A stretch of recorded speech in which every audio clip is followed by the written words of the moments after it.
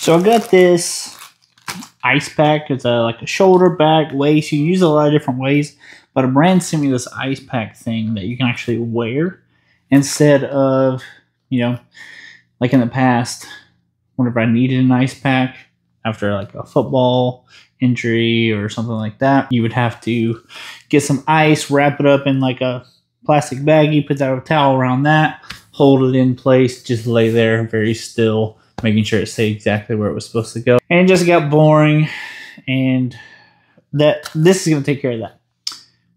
I'm going to be able to work, I'm going to be able to walk around, do all that kind of stuff with this thing on. I do lifting and stuff right now, especially after leg day, after some really heavy squats. I do lifting and stuff like that right now, especially after like a really heavy chest day. My left shoulder will be killing me, so this thing's going to be perfect for that. I'm definitely going to be using this. But let's go ahead and get it unwrapped.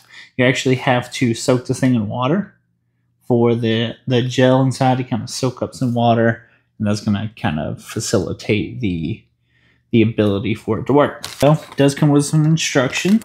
Go ahead. I'm going to soak this in the water just like this. Okay, so it's been sitting in here for a while. This towel here. Give it a good pat. Dry off. And now we're going to throw it in the fridge. Okay, so I'm going to throw it in there just like that. And let it get cold. Okay, it's actually the next day now. I just got this thing out of the fridge. It's nice and cold. See how much bigger it is now after it's soaked up some of that water. And we got our two straps on now. See the smaller one? Obviously is going to go here. And there's only one of these on the bottom part, so you're going to kind of wrap around with that. And then your bigger one is going to go here. So what I've found, the easier way to do it as far as your shoulder goes is go ahead and kind of put it on like this so you can get where you want it on your shoulder. And then get your strap on the back. I'm going to have my lovely wife come over here and help me strap this one on. I'm going to wrap it around. It's a good thumbnail right there.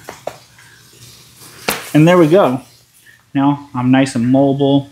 I can, if I need to, you know, I can work on my laptop. I can get up, I can walk around, and this thing's going to stay right where I need it to. Mostly I can think of like rotator cuff type stuff.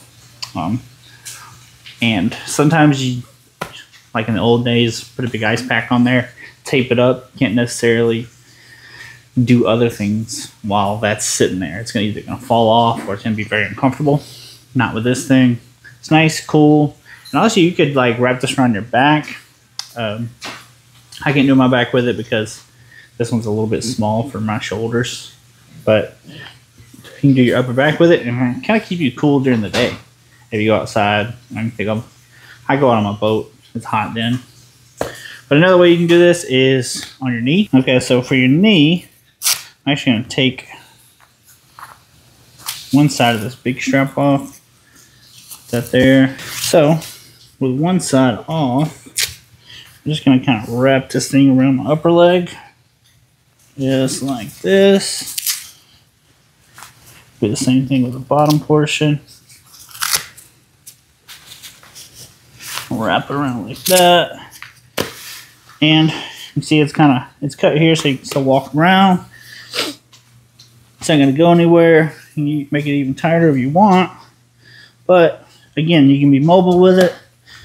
There's a couple other places you can go lower back if it'll fit. Shoulder, this shoulder, both legs will work. But pretty cool little ice pack. A lot better than the traditional kind. And it can be used for heat as well. Throw it in the microwave for, I think it was like a minute or something like that. You'll have to read the instructions to look exactly when you know you need to do it. But you can use it for heat as well. But I think it's pretty cool. I'm Jace. I'll see you next time.